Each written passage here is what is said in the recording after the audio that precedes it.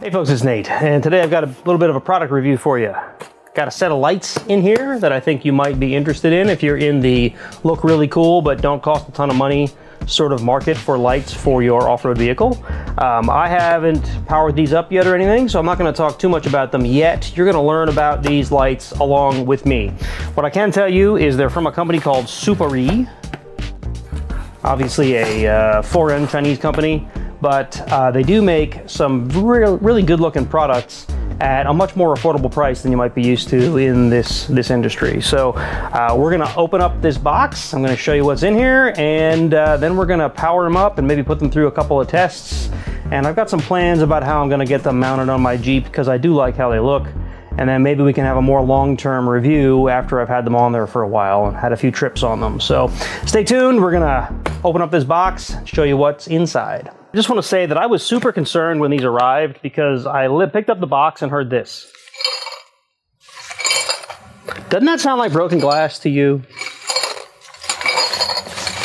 So I did open the box just to verify they were not broken, but beyond that, I haven't really inspected anything that's in here, except I did pull the lights out to see what that rattling was. So you're pretty much going fresh with me here. So they're packaged pretty well, wrapped up in foam like you'd expect, and immediately I discovered the culprit of our noise. It's the mounting brackets. Really not anything to be concerned about at all. And these are, let's start there. This is a pretty thick, beefy looking bracket. If I squeeze on it, it doesn't really bend much, and it doesn't lose its shape, which is something that some cheaper lights that I've come across have a problem with. It's got a nice, beefy bolt here that attaches the light to the bracket there. A smaller bolt for mounting it to your bumper or whatever, and looks like some normal lock washers and nuts like you'd expect in here. All looks pretty solid. I have no idea how to tell if this stuff is going to rust over time or not, but that's something we'll have to figure out as we go. So that's the mounting bracket for one light. And here is the light. Now you'll notice that these look a whole lot like a very popular off-road lights brand, but those lights are like ridiculous expensive. And these are not. So you can tell these lights look pretty nice. They have a lot of spread to them. Part of the information that's on their website says that they have a outward beam. I think they call it a three-facing light. But you can see there's little LEDs on the sides, and there's these in the center, and then I guess that in the middle maybe is a spot. I don't know. We're going to see once we power them up. I have not powered these things on yet. They are rated for water resistance, IP67. If you're not familiar with the IP rating system, I will include a link in the description of the video to the rating system. But that means that they are dust proof. They're rated to be resistant, or dust should not be able to get inside of the housing. And they are rated for immersion up to, I think it was 1 meter. So you can actually submerge these things up to 1 meter underwater, and they shouldn't let water in. So I have some ideas on how we're going to actually test that, because I would really like to test that. I can say that looking at the case, and here I can bring you a little closer, that it does look pretty solid. Now I don't know if there's a gasket in here. I could, I suppose, take the light apart to show you, but that seems a little far. But I would guess that there's a gasket inside of this seam. And then on the back here where the wire goes in, you can see, maybe you can see, that it is rubberized all the way up to where that goes in there. And there's a little dimple here. I don't know what that's for. It feels like it's got a rubber cap on it to keep it water resistant as well. It looks like a pretty nice housing for the light. Like I said, this thing works with this bracket here. You can probably mount it upside down, right side up, however you want to do it. These lights will run you about $100. Given what the state of our industry is nowadays, that is quite refreshing. Usually a good looking light, good quality, good looking light will run you $500–600 for a pair of these things. There are a lot of companies, of course, that make less expensive lights, but I like the price point on these. And of course, there's a, I'm gonna break it by pulling out of the box. Of course, there's a second set in here, or not a second set, a second light in here. There you go. And then they even gave me a sticker. a Suparee sticker. Although the sticker looks like it's a little peeled off. So maybe I'll stick that on the light somewhere or something. I don't know. Anyway, I'm not going to do it in this video, but I think what I'm going to do is build a hoop for the front bumper that I built for the LJ and mount these on the hoop. But in this video, I have some ideas to actually test these out. Now, you can see there's this center array of lights and then these side lights.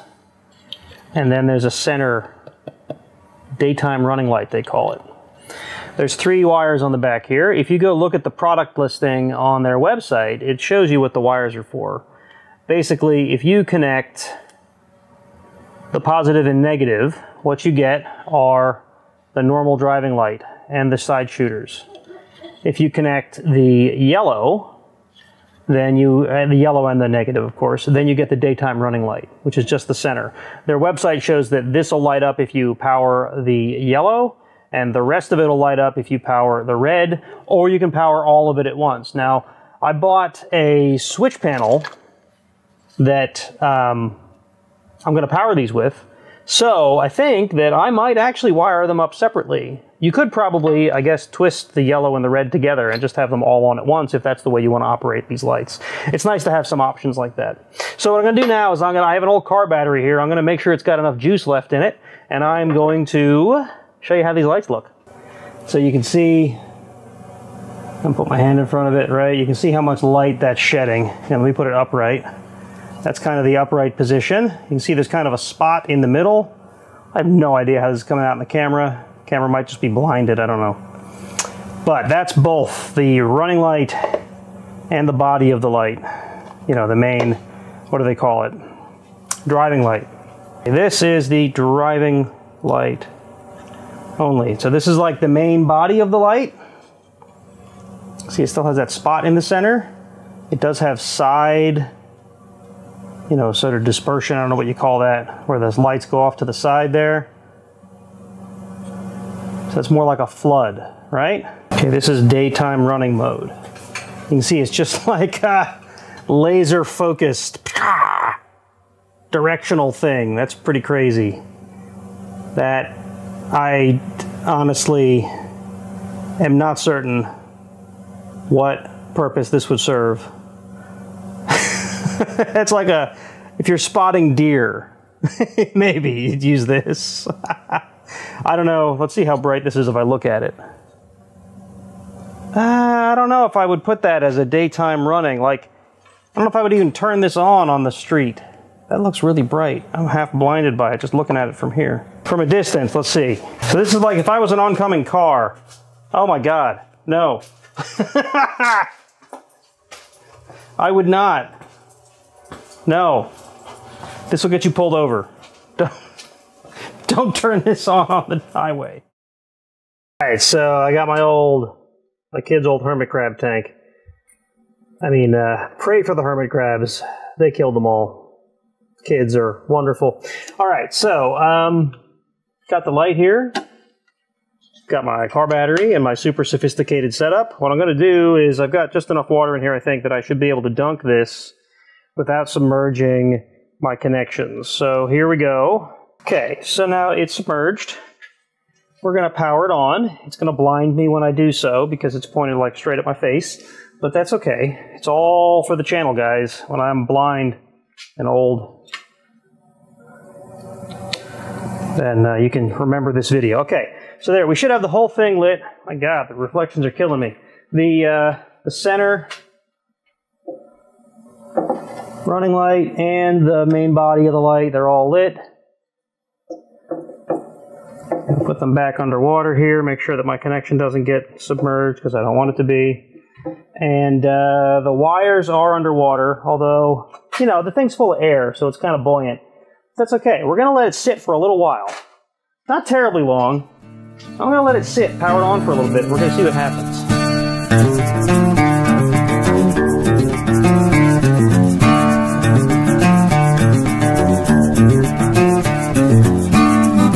Hey, it's still on. It didn't catch fire or something. Let's see here. It's not warm, which I didn't expect it to be, but I wanted to check anyway. My wife has graciously given me an old thing of potting soil. What could we possibly do with potting soil in this test? You might be asking. And I think this should be obvious pretty quickly. This is like super dry. So, you know, the obvious thing when you're testing an IP rating is, does it let water in? But I want to see if we put it in mud, what happens. And I have no idea if this is going to have the result that I want, but we're going to find out.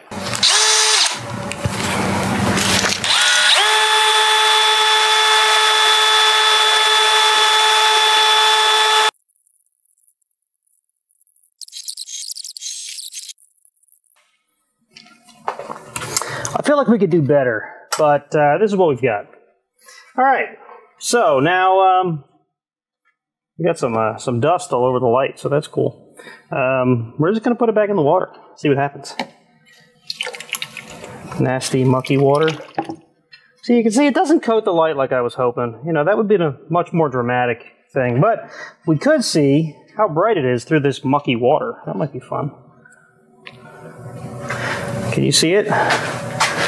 No, not really. I can't blame the light on that. Let's see if we turn the lights off.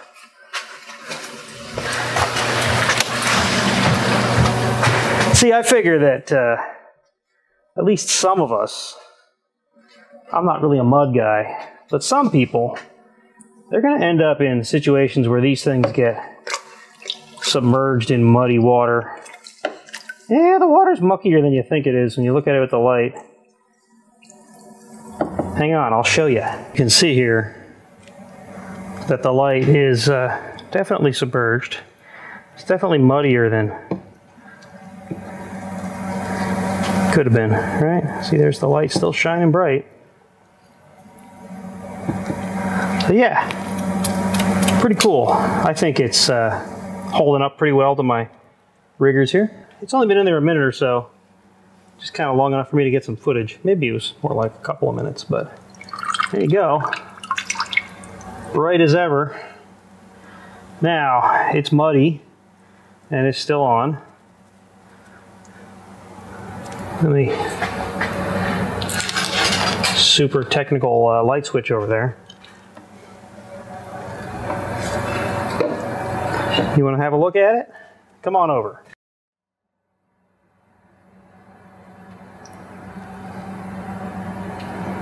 You see it is definitely muddy, mucky. I do not see any evidence of water inside of that lens.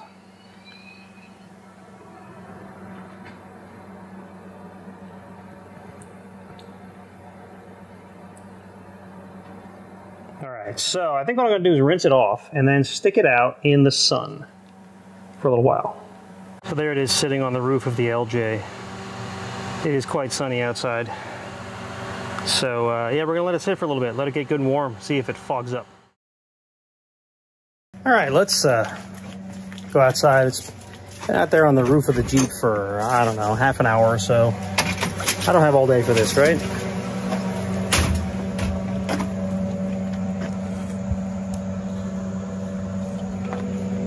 I just want you to know there's nothing weird going on here. I did check on it once. Sorry, the Jeep's charging, that's what you hear. There you go. Yeah, my ancient charger. Now I got no hands-free. There we go. Okay, so, well here, let me show you on the better camera. Okay, so the idea here was I wanted to show you the light up close. Now there is speckling from the mud, that's to be completely expected. Still a little damp, just because it hasn't been out there long enough to really dry. But it has evaporated quite a bit of the water that was on it off. I don't see any evidence of any moisture inside that lens. Now, is this indicative of months and years of ownership? No. This is one submersion test. Well, 3 submersion tests technically. One with it off, one with it on, and one in the mud. And, you know, that's only, it's not like these have been really abused at this point. It's still a pretty new light. So I think what I'm going to have to do is come back with a longer term review once I have some longer term with these lights. Now, in the next couple of videos, what I'm going to do is make a mount. I'm going to mount these things on my front bumper on the LJ. The downside of putting them on the LJ is that it sits in this garage most of its life and only goes out for the trails. So it's probably going to be a little while before I can get you a good long-term review on these in order to actually get some miles on them and say I've truly done a long-term review. Sitting in the garage isn't a long-term review. They need to be outside in the elements, out on the trail, out in the sun, hitting, you know, getting hit by brush and whatever else that I put the LJ through. So that's all going to have to take some time, but I will come back with a longer term review on these things. What do you think? What would you put these lights through? Tell me in the comments and I will try to expose them to some more abuse. Now, keep in mind, I do like these lights and I really don't want to destroy them. So don't tell me to like shoot them or something, because I will not do that, because that's not normal abuse. I'm talking, if you can think of something that would simulate an off-road environment or simulate, I don't know, anything that's reasonable for an off-road light to go through, that I can actually do in my shop at home. I could imagine like a vibration test. I don't know if I have a way to do that. Put them in my dryer? No, that'd be a bad idea. Suparee, S-U-P-A-R-E-E. I'll put a link in the description. They have a bunch of different lighting solutions. They have these lights, they have other lights, they have headlights, they have fog lights, all kinds of stuff. Like I said, they do look nice. They're a nice looking light. You've seen this thing plenty in the video at this point. The question in my mind is still, how do they hold up? I have a good feeling about them. They seem well made. Will this finish chip off over time? I don't know. Will the seal that seals the housing hold up over time? I don't know. It seems like a decent light. I am really tempted to take one apart. So folks, you've convinced me. I mean, not that you actually had any say in it. I've convinced myself that I want to try to open this thing up and see. Now this is the one I did not submerge.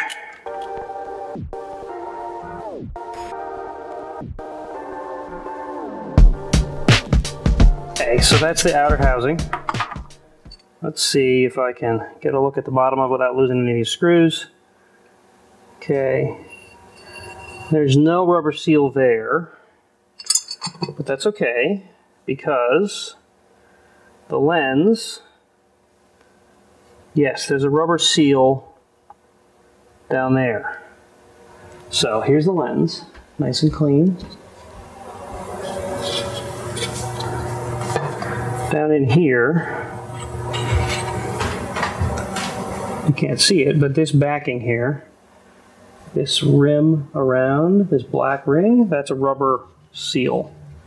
And there's the rest of the light fixture. Now, I'm not going to take it apart any further than this, but you can see there's the seal. Now, what I could do is take the one that I just submerged apart, and we can see if there's any water inside of it. What do you think? Does that sound like a fun thing to do? What I'm trying to do here is make sure the outside of the housing, where the seams are, is as gunk-free and dry as it can be, so that we don't get any false water inside when I open the case, because that would give us, it would look like there's water inside when there's not, basically, and we don't want that. We want this to be as true as possible.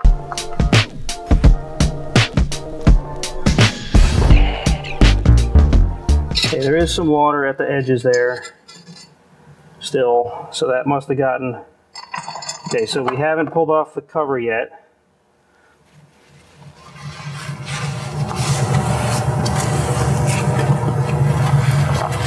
The important thing is going to be, is there any water in where the lights are?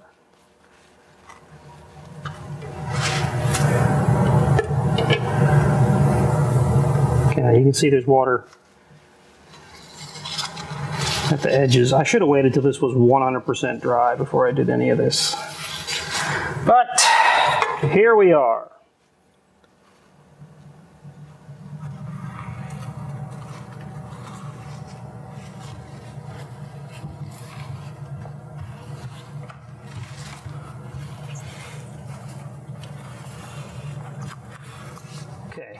Now, there's no water that's left that can run in.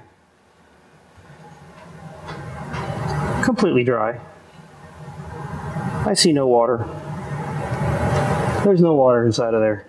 So yeah, are they waterproof? Well, are they IP67 up to a meter? Well, I didn't dunk it a meter, but I did have it submerged for quite a while. I'm going to say yes. Yes, it is. Thank you, Suparee, for actually providing me a product that meets the spec that you say it meets. Awesome. Okay, so I'm not going to put this back together right away because I want to make sure that that housing is completely dry before I do. But there you have it. I hope you've enjoyed the video. Like I said, link in the description if you want to buy a set of these. I'll also put a link to the IP rating system so that you can learn a little bit more about what those IP numbers mean.